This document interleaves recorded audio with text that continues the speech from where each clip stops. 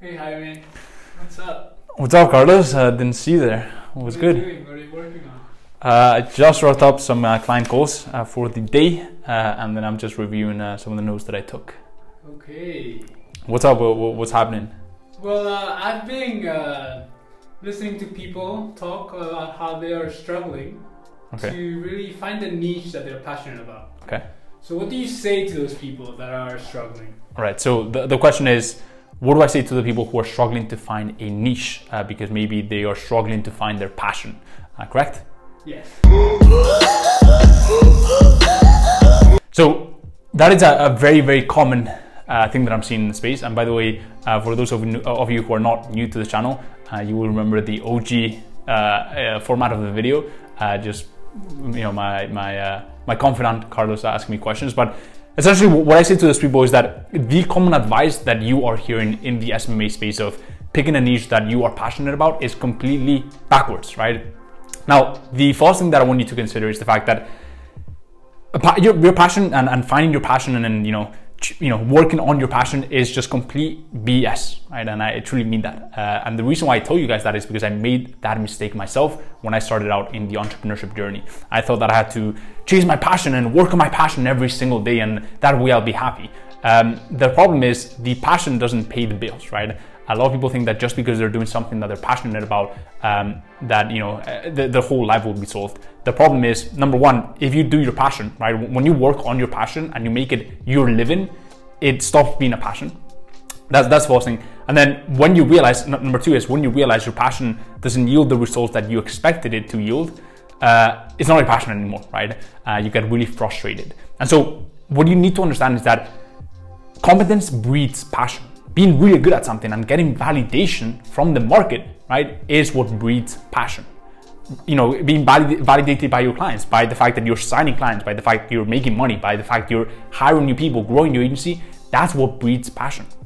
And so knowing that, what you need to understand is that when you pick your niche, you should not solely base your decision on what you're passionate about.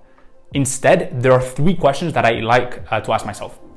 Number one, and most importantly, especially if you're doing e-commerce, is there a specific product category that you buy out of pure pleasure, right? For example, me, I love tech, right? I love biohacking, I love nutrition, right? I love taking care of myself, I love self-education. That is stuff that if I'm buying something from Amazon, or if I go out to buy something, I never do, right? But if I buy from Amazon, those are the categories, the product categories that I really understand because I'm already a customer of that category. And so the reason why that is very powerful is because you can put yourself in the customer's shoes, right? And so when you not only approach clients, right, but when you also advertise for your clients, you know what those customers are triggered by because you've been on the other side of the fence, right? So ask yourself, are there specific things that you buy more than other things, right? For example, if you love makeup and you buy a ton of makeup, or you love skincare, then probably a really good niche is not so much music because you love music, but a better niche would be cosmetics, right? Because you can put yourself in the shoes of the customer, okay? That's the first thing. The second thing is, as entrepreneurs, we need to understand that we are filling needs in the market.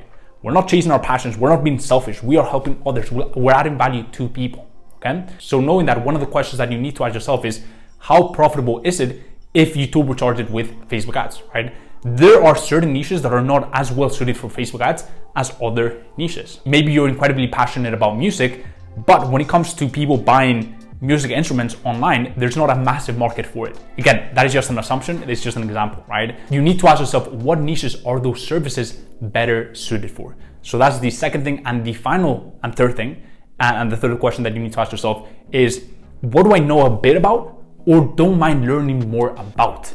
Very important question, very different to what am I passionate about or what do I know a lot about right now, right? So maybe you already know a bit about the apparel and fashion space because you already actively do a lot of research into that space. You know the different streetwear brands or the different high-end brands, right, that are breaking into the market.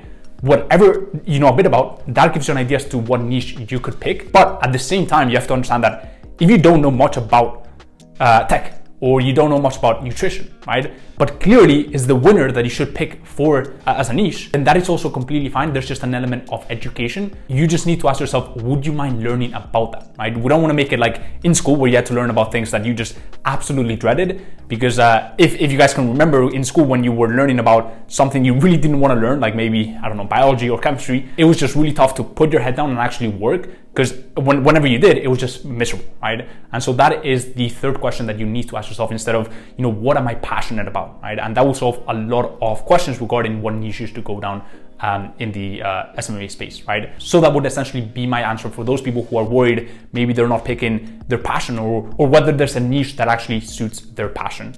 Having said that, one of the things that a lot of people I feel get really confused about is whether they need to go down the local business or e-commerce route. And I feel like there's been a lot of demand for the e-commerce route. If you guys are not new to my channel, you obviously know that I talk a lot about that space in specific. And even when it comes to that space, there's a massive misconception when it comes to e-commerce. And the reason why that is because a lot of people, and rightfully so, because a lot of people preach it online, they think that e-commerce is a niche, right? So you can either go down the local business route, and then within the local business route, pick a niche within that space, right? So I'm talking maybe dentists, clinics, restaurants, whatever it is, right? But if you're going down the e-commerce route, then that is a niche of its own, right? And that is completely false. You need to understand that e-commerce and local business are two different sectors, right? And just like with local business, we've got different niches within that sector, right? So restaurants, clinics, dentists. In the e-commerce sector, it is the exact same thing, but obviously different categories, right? So if you go on Amazon and you are looking to shop something, if you go on the category section, you will see a bunch of different sections. Maybe home decor, right? You'll see tech, you'll see education, right? You'll see music, whatever. You'll see a bunch of, you know, apparel, fashion. You'll see a bunch of different categories. Essentially, those are e-commerce categories. Those are e-commerce sub niches, right? And so one of the things you really need to do and really make sure that you implement is you cannot just go down the e-commerce route. You need to make sure that you go down a specific sub niche within the e-commerce space. And the reason why I say that is because if you go down the e-commerce route, there are just way too many brands. I'm talking hundreds of thousands, if not millions of brands that are, you know, possible candidates. And all people think, well, that's a good idea, when it actually isn't, right? It's actually much better to narrow down, because not only do you get an edge by just narrowing down and becoming an authority within that space, right? And telling people, hey, I only focus on your space, right? And so immediately in that case, your authority and your value is increased. But when you don't know what you're looking for, because there's so many options, you actually cannot find it. It's a paradox of choice. And so when you narrow down into specific sub-niche, whether it be the tech space or the fashion space or the music space, some of the categories that I spoke about previously, then that actually gives you a massive edge as an agency owner, and it's much easier to grow, especially as a beginner agency owner. You have that exponential curve, not only because you've narrowed down and you've increased your authority within that specific sub-niche, but also because during that whole period, if you've gone down the tech space or the tech route or the tech sub-niche, right? If you've gone down that route, all the clients that you can sign are tech clients, right? And how much easier is it to sign another tech client when you've already bagged your first tech client? Secure your bag. Right, so that is another massive misconception that I see a lot of people make. Not only, you know, chase your passion, but also you know, either go down the local business route and then pick a sub niche within there, or then it's just the, you know, throwing yourself into the e-commerce abyss, right? So that's essentially my long-winded answer to your question, Carlos. Guys, if you enjoyed this video, obviously drop a massive thumbs up. I'd really appreciate it. Helps out the channel a ton, and that keeps me motivated to keep creating these videos for you guys. Also, drop them below any comments, any questions you may have on this video, and I'll be sure to check those out. If you haven't subbed to my channel, there's so much content coming out on entrepreneurship, social media marketing agency, personal development, and a ton of other topics. So if you don't want to miss any of that, go ahead and sub to my channel and hit the little bell icon. And the final thing, and I'm done plugging, if you haven't checked out my free Facebook Mastermind, it's an incredible community full of like-minded people looking to scale their agency, level up in life, and it's literally where this question came from and where I'm helping out a ton of people in the SMMA space answering their questions. And so it's an incredible community full of like-minded people. If you want to join that, go ahead and check out the link in the description. Go ahead and apply, and if you're a good fit, we will let you in. And as always, guys, hope everything's going well in your agency journey, and I will see you in the next one. Peace.